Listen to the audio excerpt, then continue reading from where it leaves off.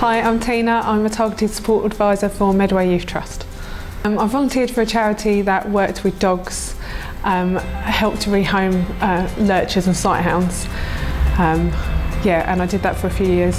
So I'm still in touch with them now, but in a different sort of capacity. So primarily I volunteered just because I love dogs, and it meant having the dogs in my home because I offered them a foster home. So they stayed with us until they could be moved on to a more permanent home.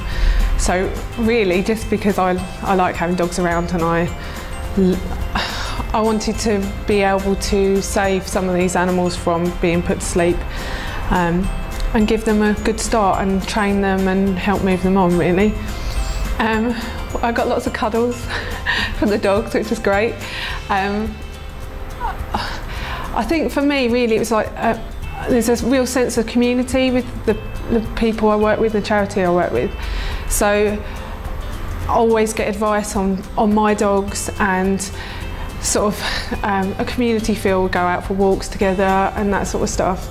But a sense of doing something nice and doing something that was a good thing to do. And I always thought it'd be really hard watching the dogs move on to their permanent homes. But I think when you know you've done the right thing, and you know you've done a good job, and you know that they are happy and they're going to be in a good home, it's not so difficult because you know that's the right thing to do. So